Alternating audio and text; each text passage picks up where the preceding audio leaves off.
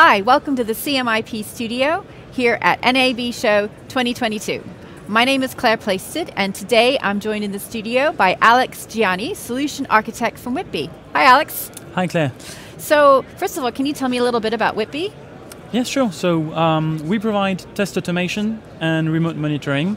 We're happy to work with a number of major broadcasters, service providers, content providers in the US and worldwide. Okay, great. How are you different from some of your competitors then? So the big difference is we provide robots that automate user journeys on real devices, the standard apps. We don't have to modify anything or integrate. Mm-hmm. So some of the solutions in the business will install agents and integrate with modify the apps to install their agent.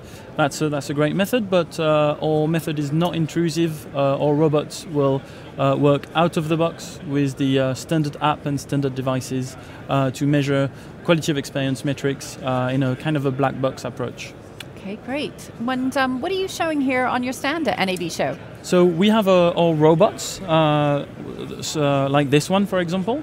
So those are the robots that will connect to real devices, to set-top boxes, to OTT devices, smart TVs, mobile phones, and we can automate user journeys and measure KPIs, so quality, video quality, performance, integrity of video services and other services, so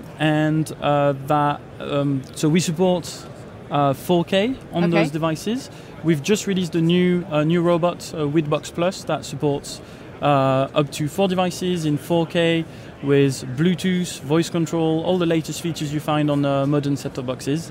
And that's a small form factor, easy to deploy, plug and play, connects to our cloud straight away. That's great news for our customers. They're really happy with this. Wow, that's great. Could you give us a bit of a hint what we might find or hear from Witbe over the next 12 months? Yes, absolutely. So, well, what we've seen is like innovation has not slowed down over the past year, and we don't see that slowing down. We see them launch on various different platforms. That's a lot of different technical challenges. And it's a very competitive market. Mm-hmm. The end users are more and more aware of quality of experience, video quality, and all of those challenges. So that means those companies really need to have a good understanding of those technical challenges and a way to measure accurate metrics on all of those different platforms.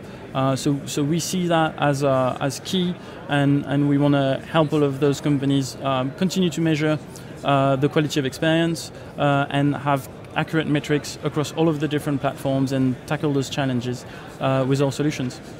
Well, that's really interesting. I just want to say thank you very much for joining me in the studio today and talking to me. Thank you for having us.